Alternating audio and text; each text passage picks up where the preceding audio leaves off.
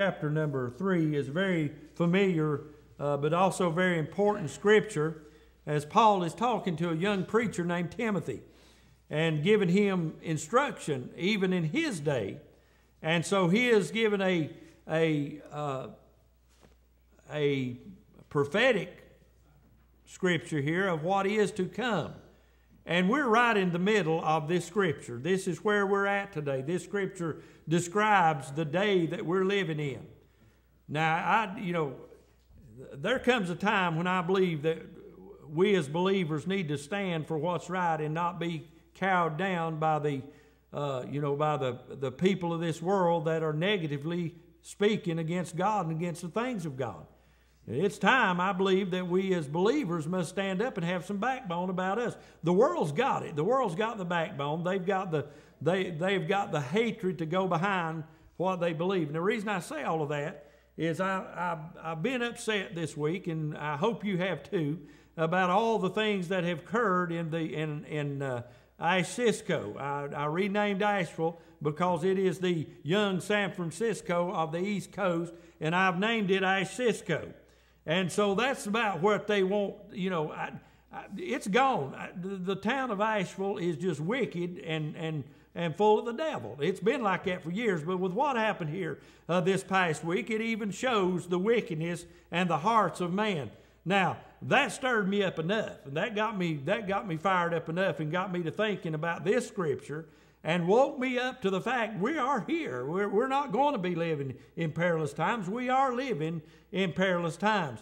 Now, I told you this morning, I think, about the article that I commented on, that a fellow had put on Facebook, and he's a good conservative man, and he was getting slammed because of his comments about what went on uptown and how illegal all of that was and how that they had no right to do what they did. But anyway, that beside the point, comment after comment, there's way over 100 comments, and 95% of those was very negative and hateful toward this person.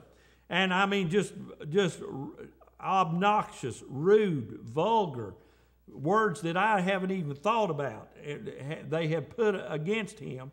And you could see the hate, and you could sense the hate that was toward that position, and not only toward him, but toward the position that he had taken on what had went on, and how bigoted and how hateful that he was.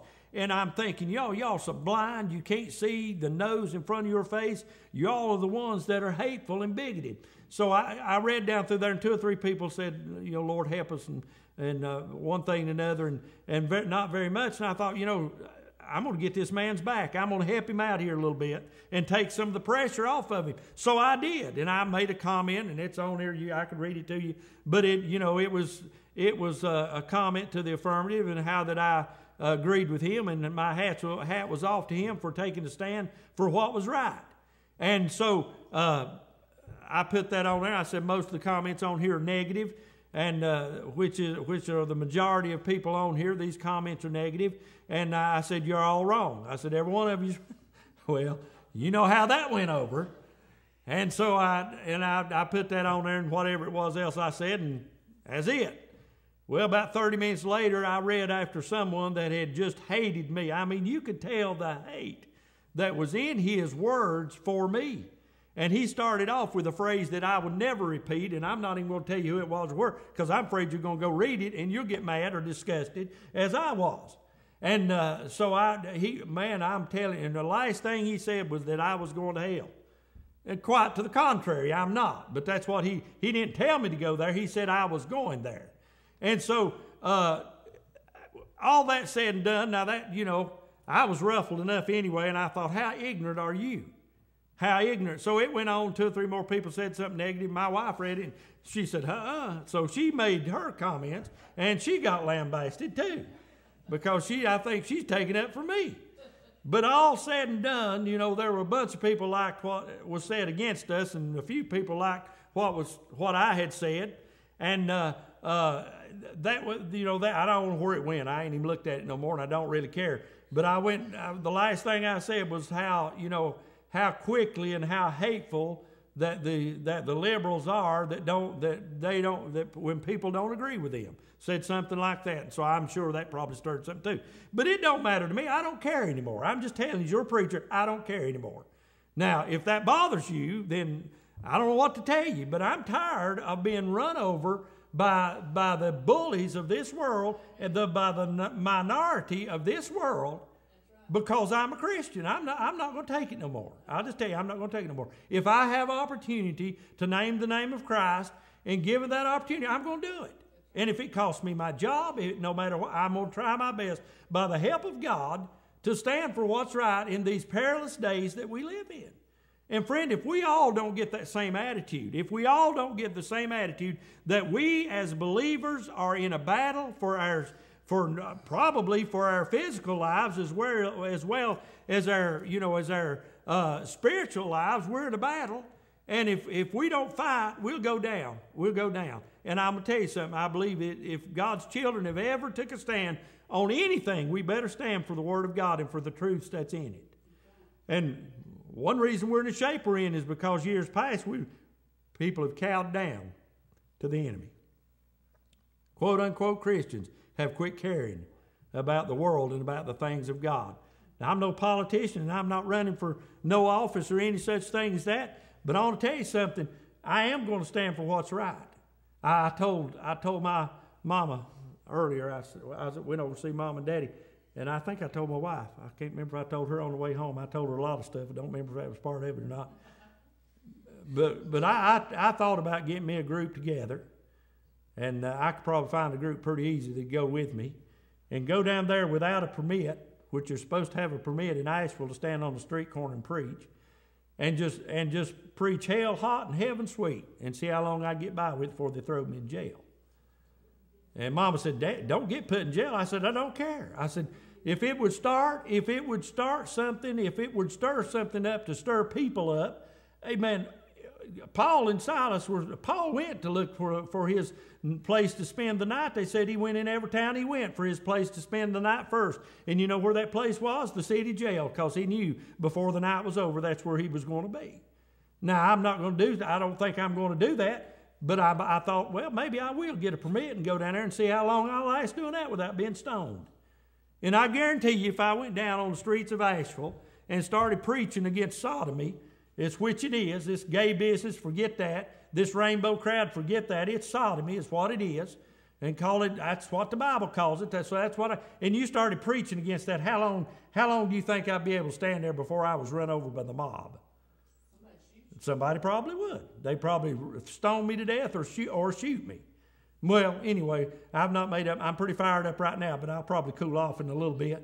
But let me tell you, that brings to mind this very scripture.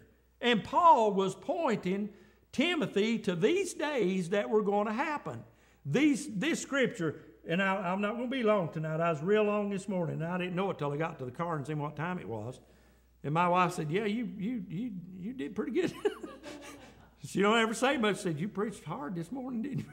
I said, "Yeah." Well, anyway, 2 Timothy chapter 3, verse 1. This know. Now pay particular attention to this word know. Know, this, it's not no, I'm not going to do it. It's know. This know. It is something, this know also. This is something that is a positive, that is going to happen, that's something that we can have the knowledge of that is going to happen. Or now we say is happening because we're living in perilous times. This know also that in the last days, this know that in the last days, you and I, you're sitting here tonight, I promise you, we're living in the last days. I believe that with all my heart. I don't, honestly, you say, but preacher, that's been preached from this pulpit for 175 years. It has always been the same. We are living in the last days. Now, the preacher that stood here 175 years ago, I believe that's how old this church is, isn't it, sister? Didn't you tell me you weren't here back then, so you don't know? That's what she told me when I asked her. I said, ain't the church about 100, didn't we celebrate 175 years, or was it 150 last year? How many? It's over 170. So you were here.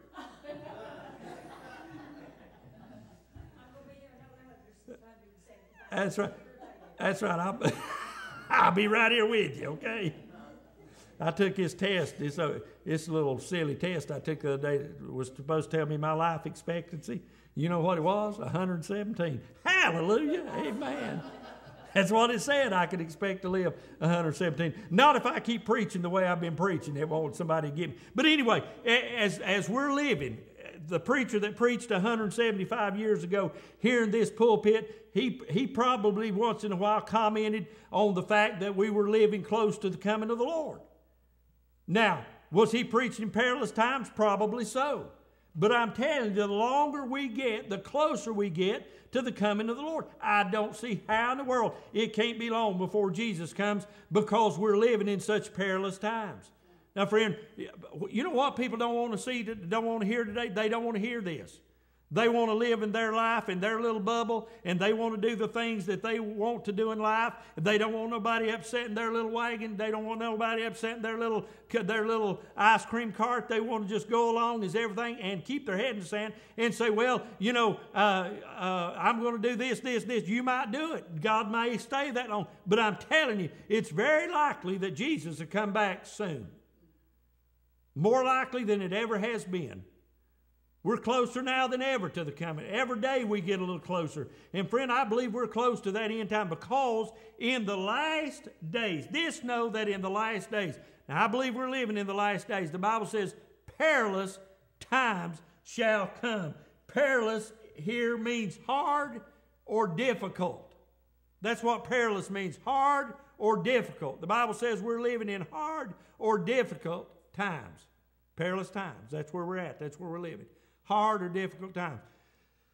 We get so wrapped up, and I've been guilty too. I'm trying my best to get away from this. We've been so wrapped up on the here and the now, and in the future of what we can do to satisfy ourselves and to satisfy our pleasures in life, that we forget that we're going to be here just a short time anyway, and we're going to be around the throne of God one way or the other if we're saved. And friend, I believe tonight that we're sitting here tonight, we'll see the coming of the Lord. Unless God takes us out of here by death beforehand, I don't believe there's anyone here that won't see the coming of the Lord. Amen. I believe we're that close. So we are living in perilous times. Paul is warning Timothy and telling him, we're living in perilous times, that in the last days perilous times shall come. And here is what the situation, this is the way that men are. This is the way that people are in their life today. For men shall be lovers of their own selves. Have you ever seen such a day that men didn't love them own selves as much as they do? People love themselves. I mean, people are crazy about themselves. They'll show themselves off. They'll put themselves on a pedestal. They'll tell all the good things that I do, and it's me, and my. People are lovers of themselves. Men shall be lovers of their own selves. Look at me. Look what I am. Look what I can do. Look what I have done. Preachers have got the same attitude. Many of them is, look what a crowd that I've drawn. Look what a church that I've built. And they're lovers of them own selves. God help us, friend. We need to love the Lord Jesus Christ and promote Him above everything else, and above our lives. We need to promote Christ. Now this is the truth, and I lie not. We need to promote the Lord Jesus Christ. Men shall be lovers of them own selves, covetous. Have you ever seen such a day when men want everything? Men want what everybody else has got. People want to have everything else. They want all the world that they can get. They're covetous of the things of the world. And the last time I checked, friend, the world ain't got a whole lot to offer except sinful pleasure. Last time I looked. And that's just yesterday. And today. And you look too, the world has not much to offer except worldly, sinful pleasure. But men shall be lovers of their own self, covetous, boasters of what good they have done. We've got the most arrogant, I'm going to get in trouble, I don't care. We've got the most arrogant people in leadership in our country today that I have ever seen in my life. Amen or oh me. I'm telling you, I have never seen such a day of boasting about all that I have done or all that we have done. And I'm not pinning that on one person. I'm putting it out there. You do what you want to with it. But it is a day where men are boasters of all the good they've done. And the world's going to hell in a handbasket. That's where we're at. That's where we're at, and that's what's happening, because men cannot but see beyond themselves, to see the condition of the world and to see how wicked the world has become. And we are on the verge of a war that this world has never seen before. Now, will we have a World War III before Jesus comes? I can't answer that question. I don't know. But I'm telling you what, we're on the verge of a major disaster in this world. Not just our country. I believe our country I believe we ought to look out for terrible things, disasters to happen in this country. Whether man-made or whether God-made, I believe America's headed for terrible trouble. You say that's awful negative preaching. I'm telling you the truth. I just believe that's where we're at, and I believe that I'd be wrong if I didn't tell you what I believe. I believe we're living in those days when there's no telling what is going to take place on planet Earth. And the world over, when men when men that call themselves Islam, and they want to form an Islamic state, and they want to take over the world, and that's exactly what they want to do. They want to take over the world and don't care who they kill to do it, and have no conscience about wiping out men, women, boys, and girls that don't believe like they do. We're headed for disaster. We're headed for trouble. And you say, well, that's not happening in our country. You just hang on for a few days, friend. You just look around for a few days and see if it's already happening. But again, our government wants to call it workplace violence. I'm sorry. When someone goes in hollering Islamic terms and cuts someone's head off, that is not workplace violence. That's exactly wicked, and that's exactly terrorism. If I'm not in trouble yet or not, I'm going on. Don't matter, I'm going on anyway. Amen. I'm telling you, we're living in such disastrous, perilous days, and nobody wants to say nothing. Nobody wants to get up here and do what I'm doing tonight. I'd do it. If I had a national platform, I'd tell the world exactly what I'm telling you tonight, and it wouldn't bother me a bit. We need some men that would do that and stand up, or else we're gone, friend. We're shot. We're living in perilous times.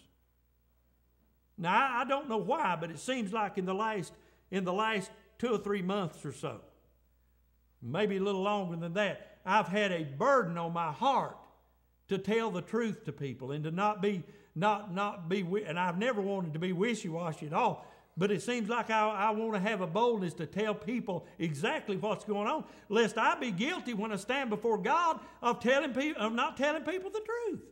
I got to stand for God. You got to stand for God with what you tell people. And if we don't tell the truth, we'll stand before God with the blood of unbelievers on our hands because we wouldn't tell them the truth. Now, don't mean people are going to believe it.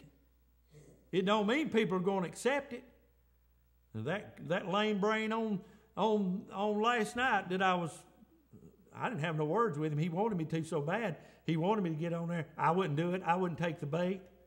I wouldn't get back there and call him names and say ugly things about him. I wasn't going to do it. I didn't take the bait.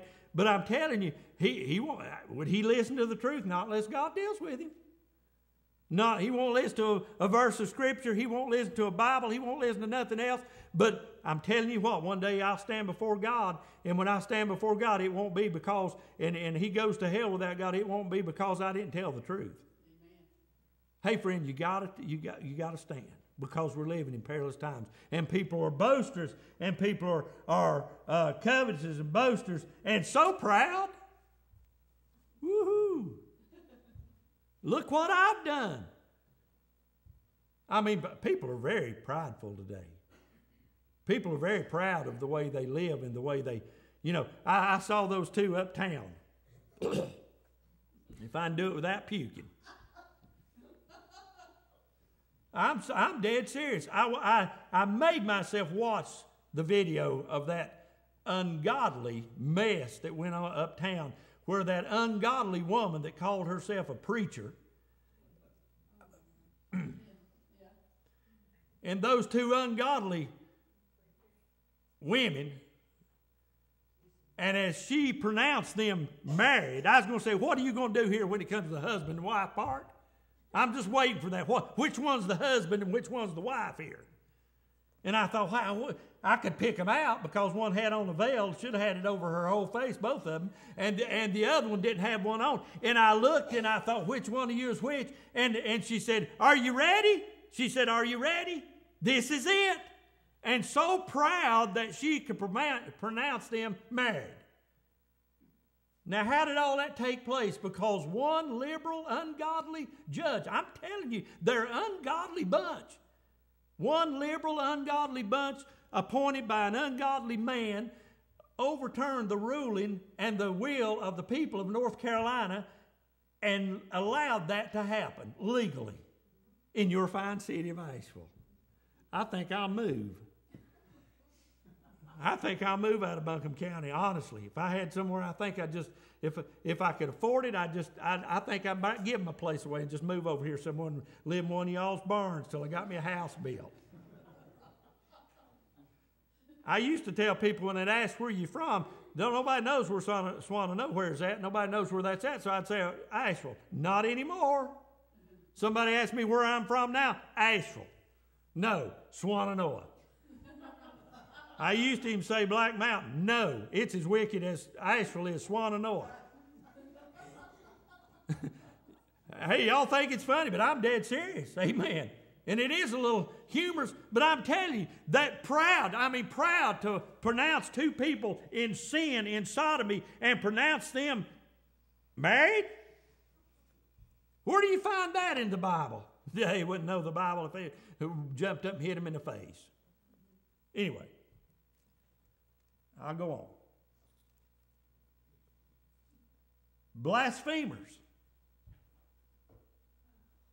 We're there. Now, you want to come to me after church, and if you want to see proof of that, you come to me after church, and I'll tell you where to go and see proof of just what the word blasphemers are. We hear it. We hear people not necessarily blaspheming the Holy Spirit, but we hear blasphemy all the days. When that one person put on there that Jesus was in a relationship with his mother Mary, that's as far as I'm going with that. But I can show you that's blasphemous. And we're living in a blasphemous world where people don't care what they say about God or Christians. Blasphemy. Disobedient to parents. Boy, that goes in deep, don't it? You can't. We was talking about this in discipleship tonight, the men's discipleship class. How that the one reason we're in the shape we're in this country, and I'm still in the Bible, by the way. I'm giving you some opinions and I'm telling you the truth, but I'm still in the Bible. One reason our country's in the mess that it's in is because parents have not parented their children. Amen.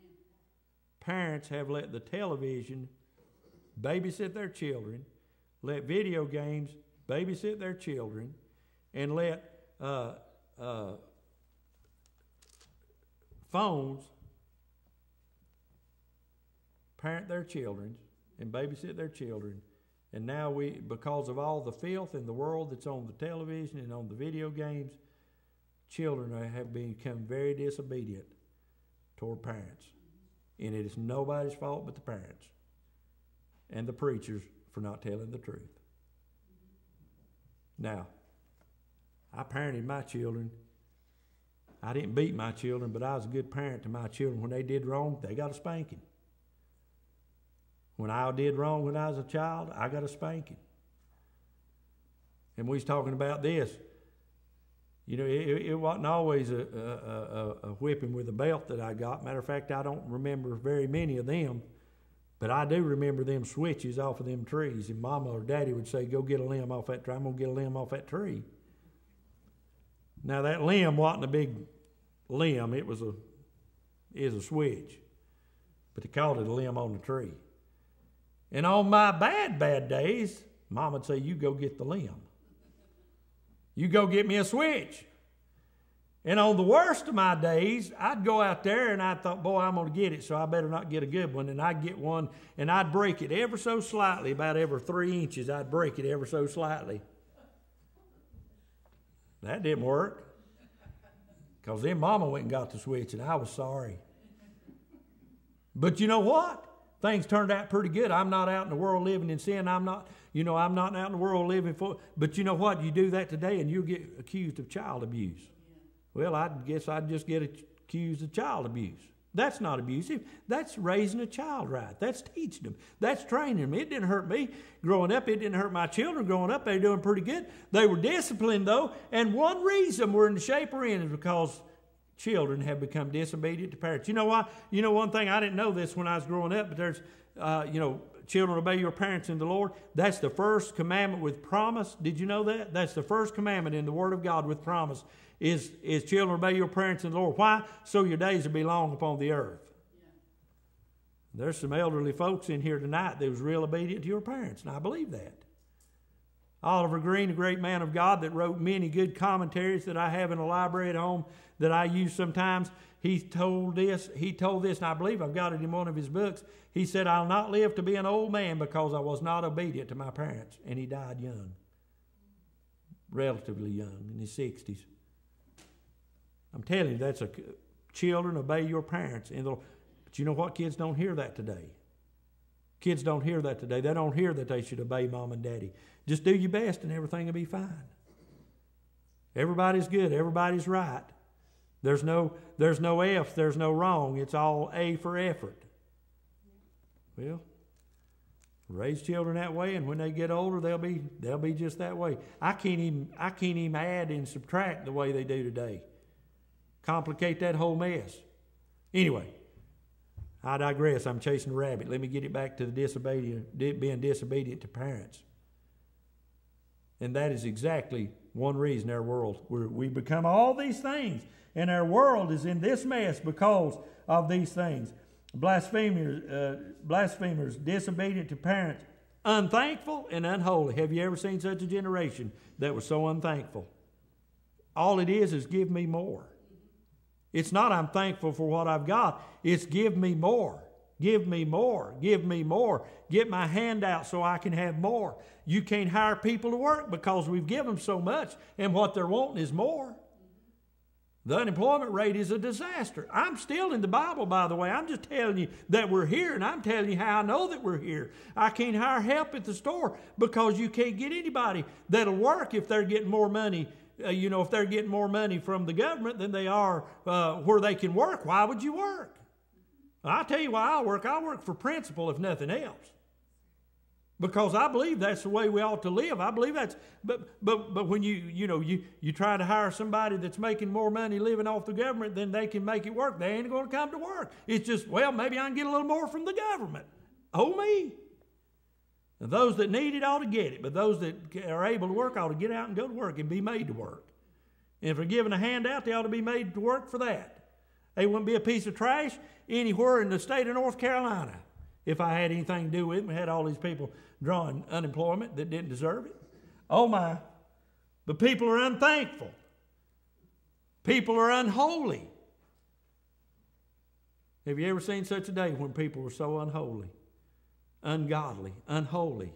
Don't care about God or the things of God, don't care about the church or the things of church. I went down to that conference, deer hunting, last week, and I was down there, and the man told me, he said, just a couple of weeks ago, somebody went to their church and stole every air conditioning unit they had outside, like we've got sitting right there.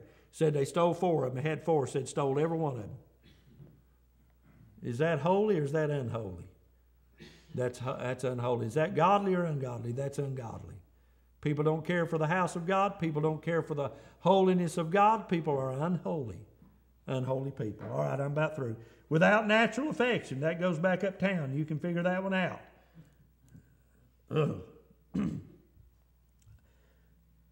May have to get a trash can here in a minute if I don't think about that too much. Without natural affection, truce breakers, a man's word is not a man's word. It's not worth anything anymore. You got to sign 1,000 documents to borrow $5. It's about right.